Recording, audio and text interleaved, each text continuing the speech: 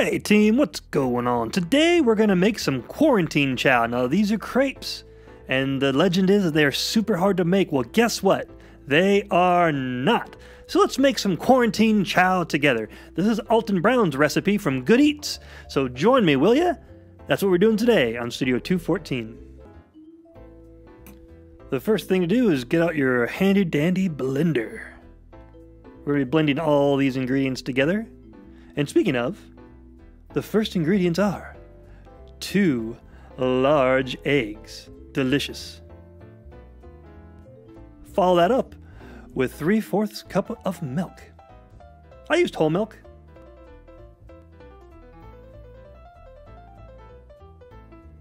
And some water, 1/2 cup worth. Don't forget the flour. I used 1 cup. And yeah, it is going to splash, so be careful. And of course, some melted butter. 3 tablespoons. Mind you, the recipe is in the description. Now, blend this bad boy up. Don't forget the top, otherwise it'll fly off. Too easy.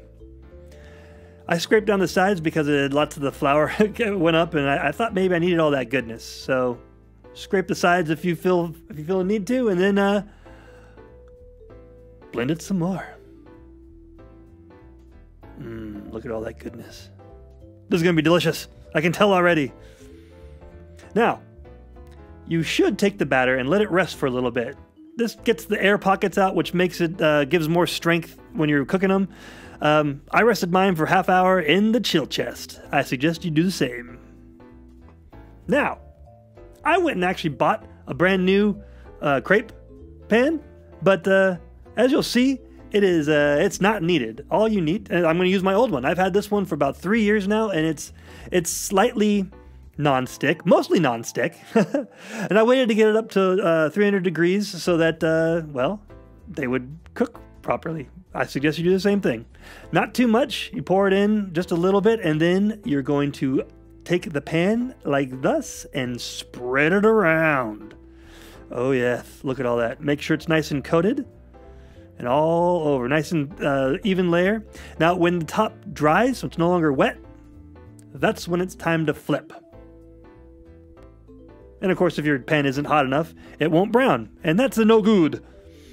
So here's the 3-year-old quote-unquote non-stick pan, and as you guys can see, well, it works just fine. Just do the same thing we did with the smaller pan.